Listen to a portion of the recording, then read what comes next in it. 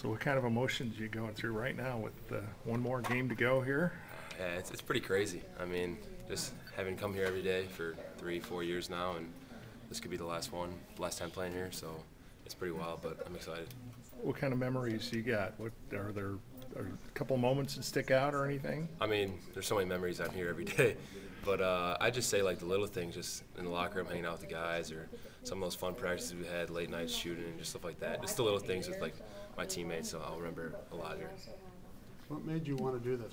Walk on here and be part of this team. You probably could have played somewhere else. Yeah, I knew I could play somewhere. I had some offers, D2, D3, but I knew I wanted to go somewhere big. And this is a great school academically, and I was lucky enough to be able to try out my freshman year and then also get in my junior year. But just the big atmosphere, the Big Ten, and being able to have a courtside seat at every single game, play with a bunch of Big Ten caliber players every single day, and become really good friends with them. Like, this is a dream come true. It's awesome.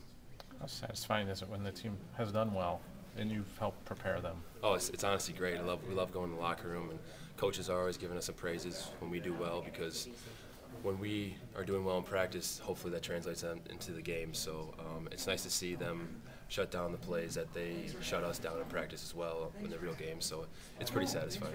When you've seen guys that were on that scout with you, like Bear, Oh, yeah.